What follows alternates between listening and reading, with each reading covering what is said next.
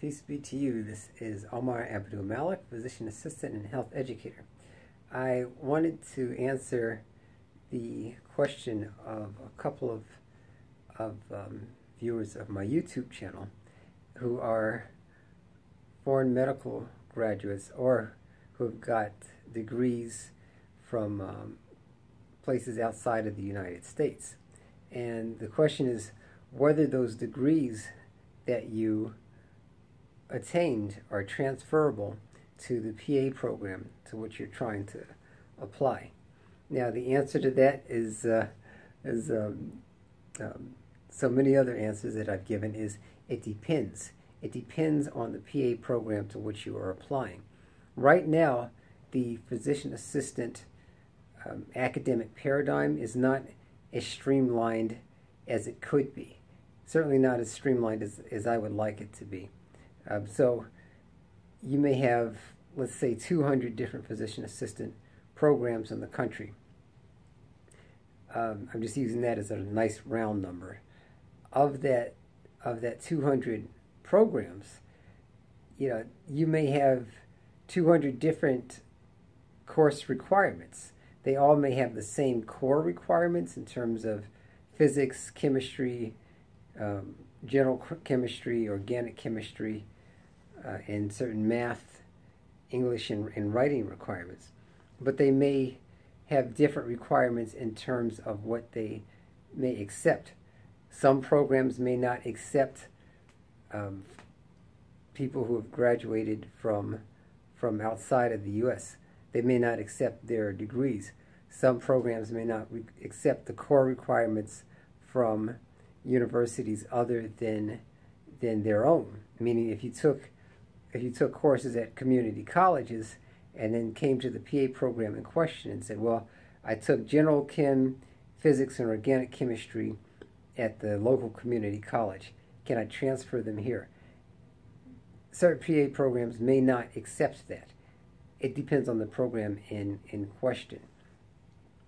In terms of things like direct patient contact hours, the program has the right to still determine what they're going to accept. You can challenge it, but it's really up to that particular program.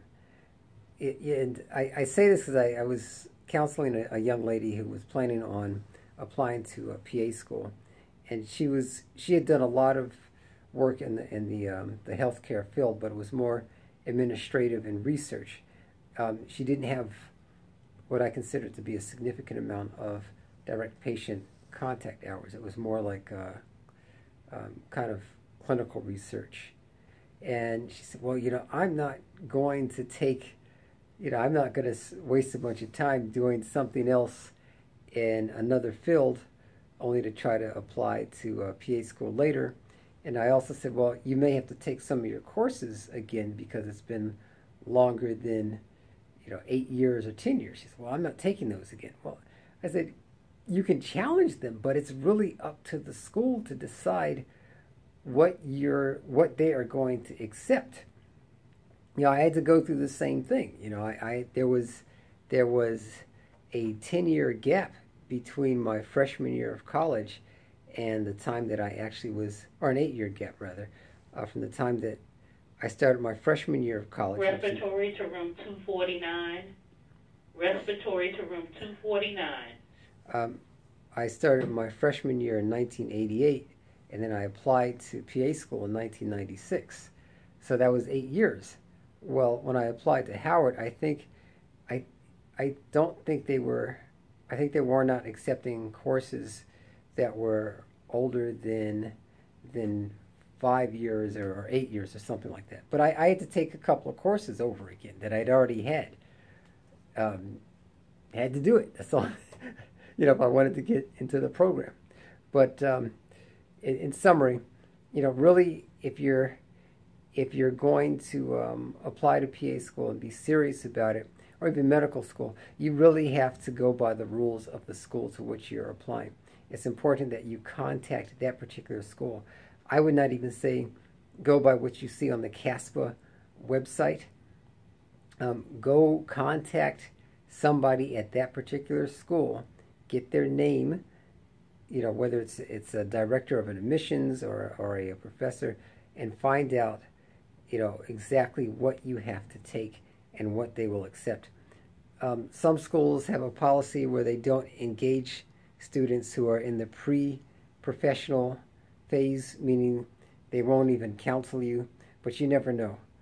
So, yeah, that's what you got to go through. It's a long road, but you know, it's worth it. I've been a PA for 17 years now.